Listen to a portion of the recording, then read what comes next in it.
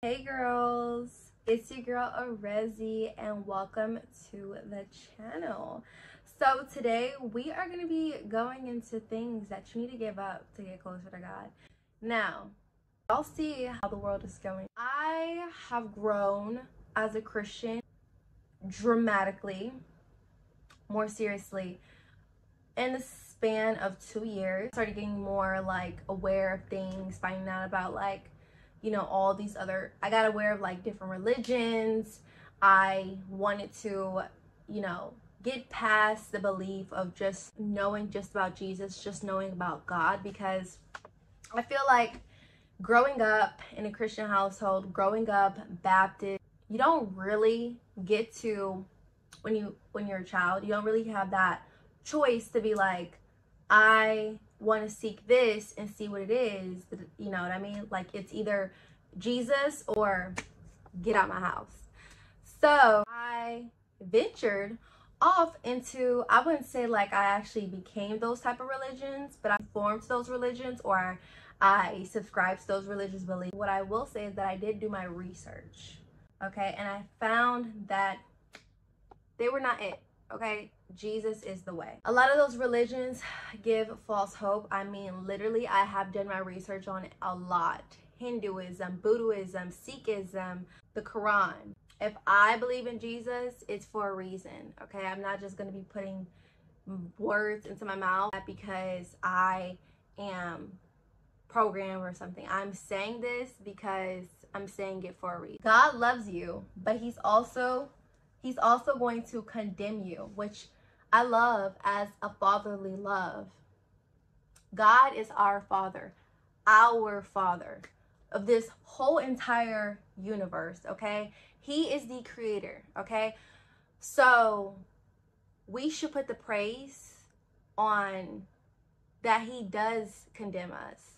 Because if we did have a Father that allowed us to do everything that we want, then we wouldn't have a moral compass to live by. As I'm explaining, what brought you to this video? Is it because you know you need to get serious about faith? Is it because you see the things going on in this world and you know that it's time is ticking, time that them gates are closing, and you need to tighten up? Today I'm going to be sharing what I gave up to get closer to God. I am completely transformed once I gave these things up. And, I did get tempted to, I will not lie, I did get tempted to go back and do these things. And it wasn't the same. And God said it wasn't going to be the same. Once you see His word, and then you step out of the word, and then you see what that reality is like, it's just like, sorry, y'all can have that. Y'all can have that. I'm good. Today I'm going to be sharing with you all what I gave up to get closer to God, because these things that I gave up, it may hit a bone, okay? It may hit a rock, and this is not to trigger you, but this is just the truth. And if you don't like the truth, then I'm not anybody who should tell you anything. I'm just a vessel, so I'm going to be used through the word of God. And this is what I gave up to get closer to God. And when I tell you, my life has changed, my life has transformed spiritually, physically, mentally, financially. Okay, this is real life. Okay, the first thing that I gave up to get closer to God was secular music. Okay, so I gave up secular music. So what does Jesus say about secular music? Jesus says, Philippians 4:8, finally, brothers and sisters, whatever is true, whatever is noble, and I'll put it on the screen, whatever is true, whatever is noble, whatever is right, whatever is pure, whatever is lovely, admirable, if anything is excellent or praiseworthy, think about such things. And He is talking to Christians and lukewarm Christians and anybody else who wants to know the truth. I'm going to pull up multiple pictures. We have celebrities, okay? Let's just say we have celebrities. Today is Friday. Do you know what's dropping Friday? New music, okay? Let me show you something. I can literally pull up my Spotify. I don't listen to any of these people. I strictly listen to Christian. It's like, that's it. Christian rap, Christian R&B, Christian country, Christian, pop. If it's not Christian, if it's not dealing with Christ, if the subject is not Jesus Christ, I don't want to hear it. Because if it's not Jesus Christ, it's going to be about Satan. We know that he controls the music realm. And we know that when he fell from heaven, he came to earth. And we know that he is called the morning star for a reason, okay? So let's go when you immediately, when you hop on Spotify, you go to search, you go to music, you hit new releases, okay? Let's go back to the scripture, okay? It's going to be on the screen. Whatever is true, whatever is noble, whatever is right, whatever is pure, whatever is lovely, whatever is admirable. If anything is excellent or praiseworthy, think about such things. That means think upon these things. That means when you're meditating, think upon these things. Because what you hear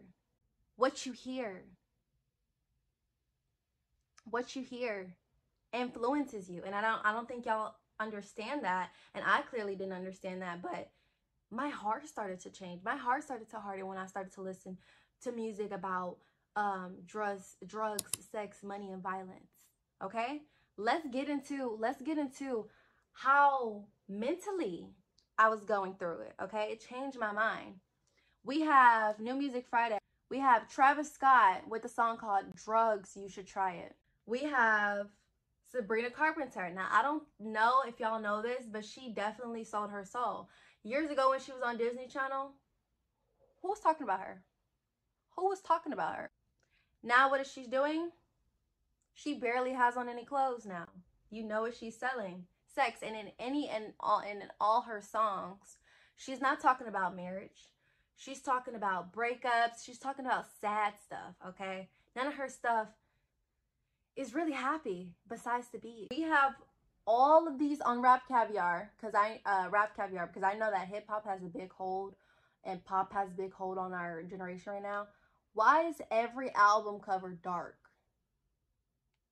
We're not messing with the dark. We're messing with the light. Jesus is the way, the light, okay? I'm just saying, are these things going to help me get into heaven, or are these things going to help me when Jesus says, depart from me? Hey, y'all. Hopefully the audio is better. But I just wanted to show y'all Glorilla's new single, I guess what's called. Why does it look like hell? I don't know. It's getting weirder by the day. But be careful what you're listening to, because what you're listening to is going in through your head. And people think that music doesn't control them. Why is it that when you listen to Billie Eilish, you get sad? Why is it that when you listen to SZA, you get sad? That's because music has a strong hold on the heart. Whatever is pure, whatever is good, think upon these things. If these things aren't pure, if these things aren't good, you're thinking upon these things and it's hardening your heart ultimately. I had to give it up.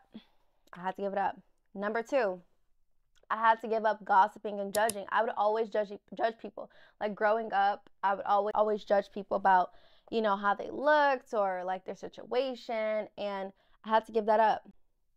James 4:11 through 12, brothers and sisters, do not slander one another. Anyone who speaks against a brother or sister or judges them speaks against the law and judges it. There is only one lawgiver and judge, the one who is able to save and destroy. But you, who are you to judge your neighbor? God is the only true judge. God is the only judge. So what you're doing basically is putting the authority in your mouth to be like, oh, I can judge this and this person, when it's just like, you are just a human. You are not the beginning and the end. You are not the Alpha or the Omega. You're not the Alpha and the Omega. Who are you to judge? I had to stop that because I was turning my life for worse, because bad things started to happen to me because I was judging people, not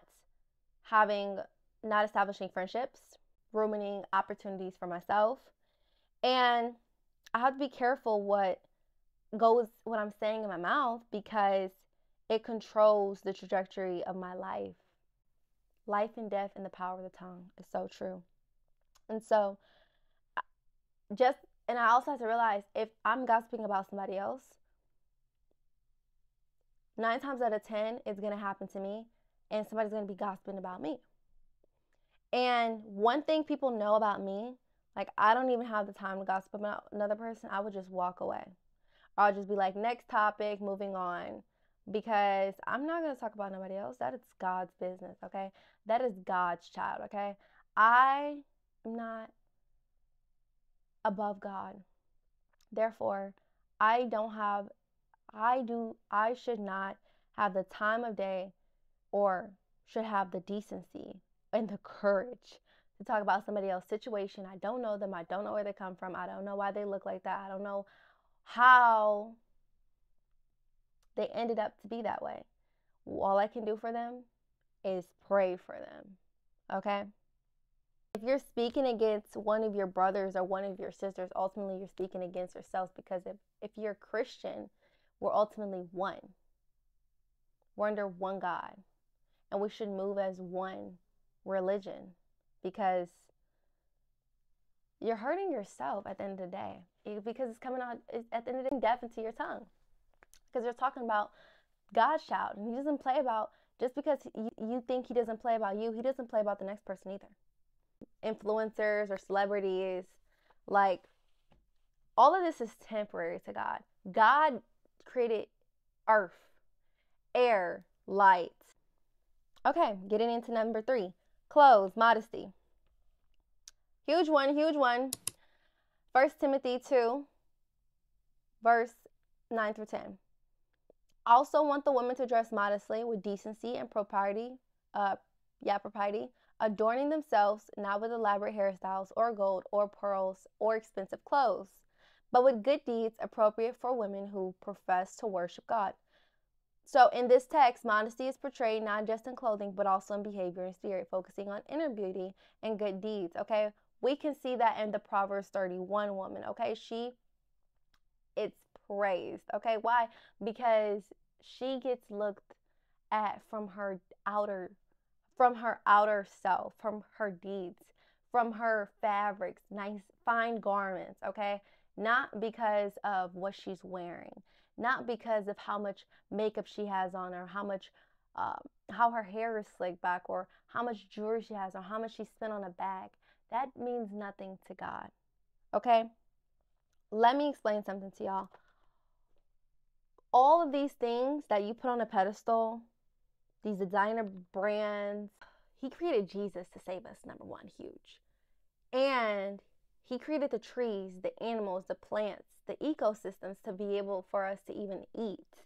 So it's huge if God says he doesn't want a woman to be looked at for her outwardly appearance. And that's true. And I feel like women these days have brought up feminism because they're like, oh, I want to be looked at for like what I can do. But it's like the scripture says that. The scripture says you're not going to be looked at by your appearance if you just do good deeds and dress accordingly. You know, we wouldn't even need feminism, if you know what I mean. Everything is in the word. Like, if you are struggling with anything, you just need to get into the Bible, okay? But I would always wear crop tops. I wear short shorts. I would wear like different colorful hair. I just wanted to be like the girls on Instagram, putting them on a pedestal. Ultimately, it came down to wanting attention. And I realized that's not the good attention I want growing up into the grown woman that I am. I don't want men looking at me for sex. I want to be looked at for what I've done, you know, how I've impacted and changed the world, how I've impacted and changed others' lives. Not my legs, not my shoulders, not how this is looking on my backside. Like, I don't want to be looked at that. And growing up, my parents always like covered me up.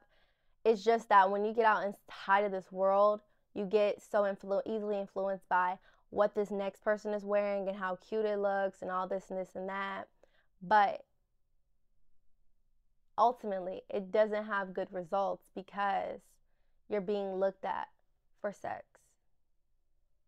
That's what it comes down to. Do you want to be looked at? I wrote it down here. Do you want to be looked at for your outer appearance, or do you want to be looked at for your inner, your heart, your genuine intuition, intentions, your connections with other people? Not by if your butt is out, if your boobs is out, how shiny or glowy your skin can be, how good your hair looks, how makeup looks. God doesn't care about all that. God is so loving. He'll take away your acne. He'll take away whatever doesn't, your scars, your dark spots, or whatever. He'll take it away. That's how, like, I've literally prayed to God for clear skin, and I'm getting clear skin. Okay? This is he's not a magician. He knows the desires of your heart. He knows that you want to look nice and dress accordingly, and you do want attention, but the attention you need to be seeking is from him above, and not these people who can disappear or who can die tomorrow. God will never die. God never stops working. God always is with us. And so what I realized about modesty is that I was attracting the wrong attention. I was attracting the wrong men in my life, and I knew that I wanted a godly man in my life. I knew that I wanted to be married young, and that I wanted to honor the covenant that God said in his word. And so what God gave me a vision of how I wanted to be in the future, and my future woman strive to be is business casual. Okay, she's not looked at by her appearance for sex. She's not looked at for a nice stand or a side chick. She's looked at as a wife, a woman of many great deeds, many skills, who can often teach her husband to level him up too, so that he can be praised. Just honoring God the right and true way. That's what I saw my vision was. And so if you want to attract the right people in your life, attract the right friends, attract the right businesses, attract the right men in your life, you have to dress appropriately. And I have to give that up to get closer to God, because I can't be showing myself too much to the world and then come back to God and to ask him why I'm going through all of this. And it's because you are what you attract. And two, it just doesn't align. If God says he wants you to focus on your inner beauty and you're focused on the outer duty, that conflicts. So you need to figure out where you want your life to be and how you want the woman you want to be or the man you want to be, and why you're attracting wrong people in your life, and figure out and pray about it. Get into the word and ask God, what can I do to prevent this? How can I change my wardrobe? Or little things like that will definitely help. So modesty is a big one. 4, idols, okay? I used to put so many things on different pedestals. I used to put people on pedestals of how they looked and how I wanted to be them so bad, or like different designers, that designer like clothes. I wanted expensive clothes so bad. And then what I had to realize is that God knows your heart. God knows your desires. He will give you those things accordingly when it's your time, when you're ready, okay? I've always wanted a bedroom like this. I've always wanted to set up like this. Like, even when I was in Michigan, I've always wanted my life to look like this. To be able to look like this, all cute, elegant, with my bun, my earrings, and go get me like a smoothie or acai bowl, or just look elegant. I wanted this vision. I'm walking to it. My vision is on my vision board right now. So, but what I had to do is I had to take those idols and remind myself, God first. Why? Because he will provide those things for me. I don't have to idolize them. I don't have to put them on a pedestal. They're already there because God will make a way for me if I need them in his will. Not for my will, but for his will. So if we go into the text, it says, Exodus 23:4, you shall not have no other gods before me. You shall not make for yourself an image in the form of anything in heaven above, or on the earth beneath, or in the waters below. This scripture reminds us that we should prioritize God above anything else, not letting material possessions or other influences become idols in our lives. And our phones can become our idols, or people can become our idols, or places can become our idols. Things we put before God, things we put before seeking God. Getting on our phones when we wake up and not praying, or not saying thank you before we eat because of the sacrifice, not glorifying him for our lives every day, no matter if we don't have any food on the table, no matter what. we're still breathing, we're still alive, and giving him that thanks will just take it extra. Let God know that you are grateful, and he will provide a way for you, okay? I had to stop putting those things on the pedestal, because as a monotheistic religion, you cannot have no other gods besides God. God is a selfish God, and I just love that, because it's so hard to keep up in other religions with all these other gods. You know what I mean?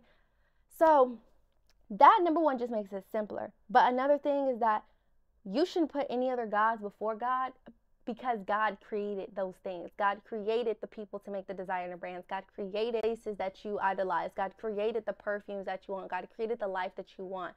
And in order to get those things, he knows your heart. So by putting him first, getting into the word, aligning your morals with what it says, will get you those things. And I'm not saying to do those things, just do that just so you can get those things, because God won't give you those things because he knows your heart. But I'm saying that those things can't come before God. God loves you. God loves you. God wants you. And there is no life without coming to him first and appreciating his love first. He loves you, and he knows you want those things, and he analyzes the heart. Let me pull up the scripture real quick. Matthew 7, verse 7.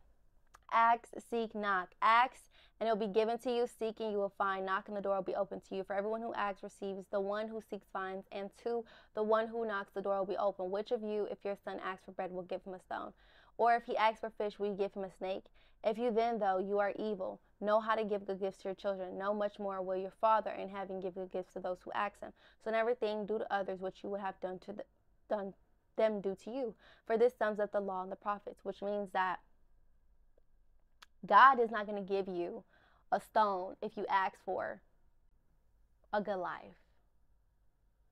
He's only going to give you what you can handle, but he is a good father. And he even says here, or what man is there among you who, if son asks for bread, you will give him a stone? Or if he asks for fish, will he give him a serpent? So if people know how to give good gifts to their children, why do you think God would give you a stone? No, God is going to give you so much more. You just have to know where your heart resides. Do your heart reside in these idle things, or do your heart reside with the God who loves you, who wants the best for you? These things are just things, and they're temporary. So you have to put the trust and the love in him. Moving on, I don't want to make it too long, but verse number 5, I had to give up going to clubs, going to parties, and I also gave up alcohol. Now, I don't drink alcohol pretty much at all, 0%.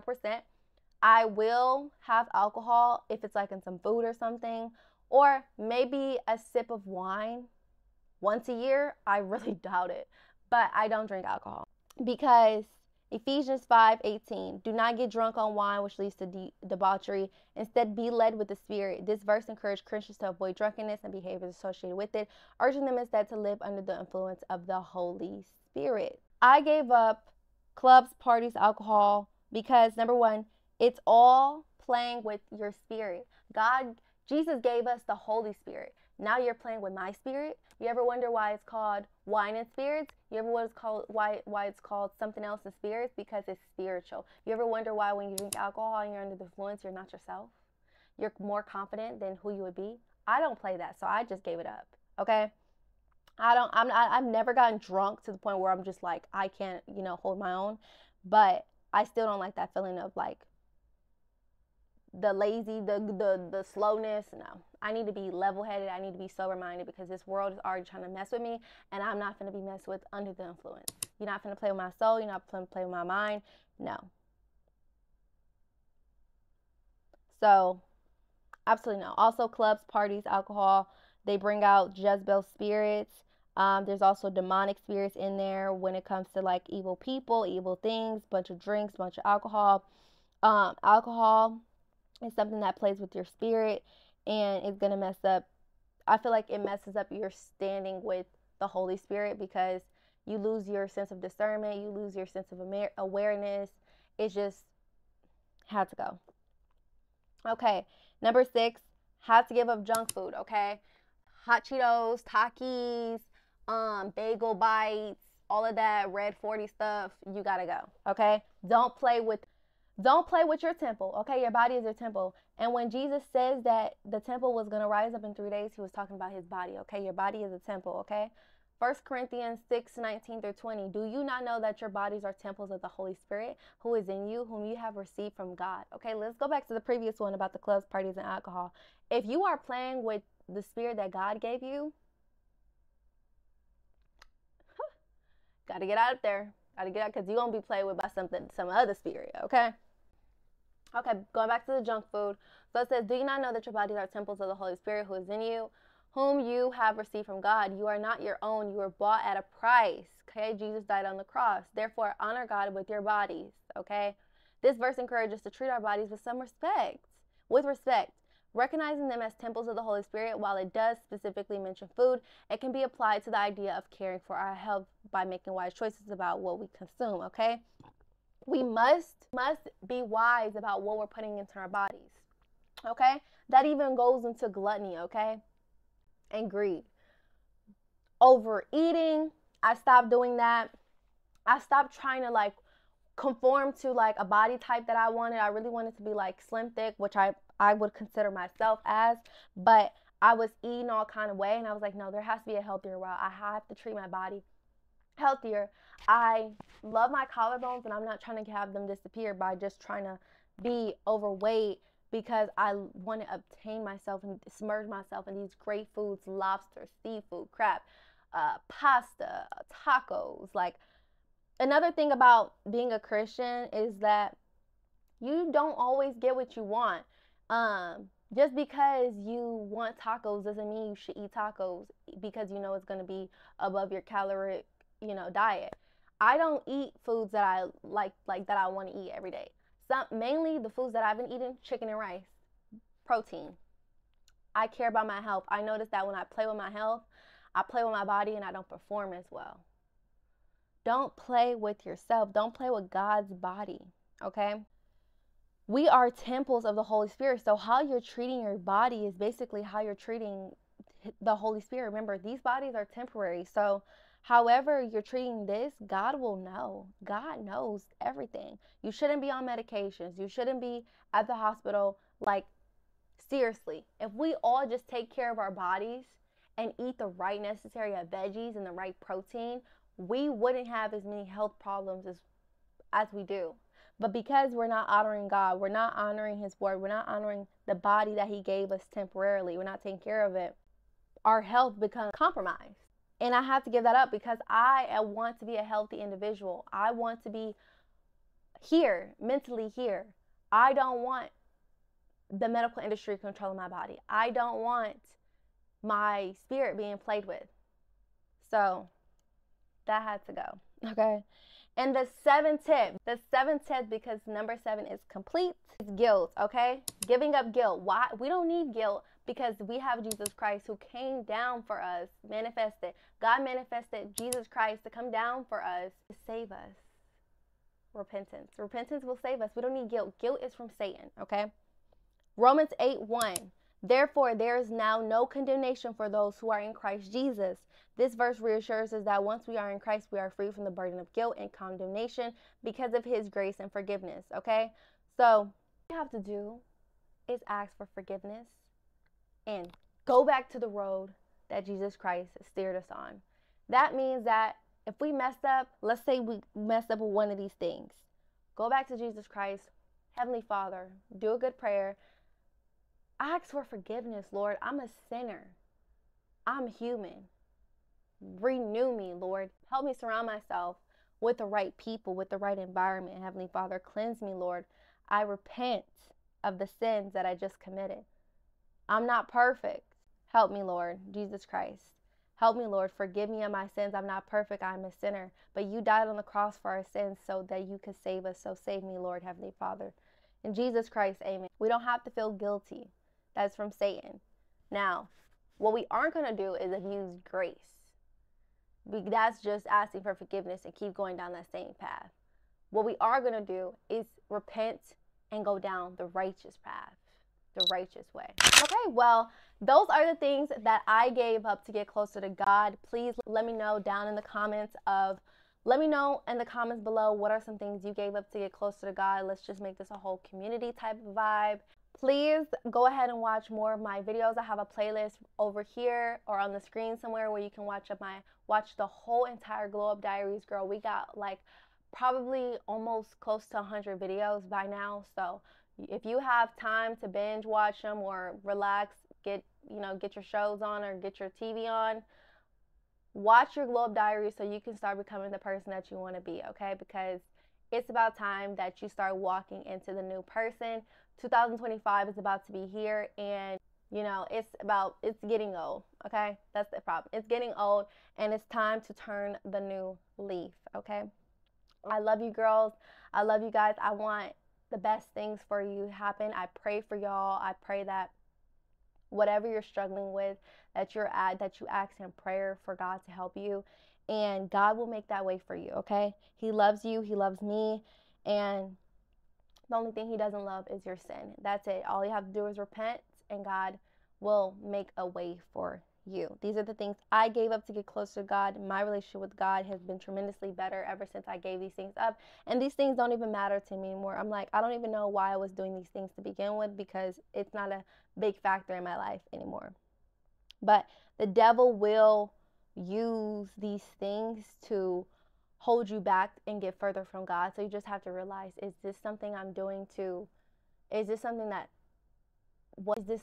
Satan is doing to get me further away from God, or is this drawing me towards God? That's kind of something that you have to think about in your head when you're making these decisions in the world that we live in today. I will see you in the next video. Thank you so much for watching. Please be sure to leave down some comments and give this video a like if you want more videos like this. I will see you girls in the next one. God bless.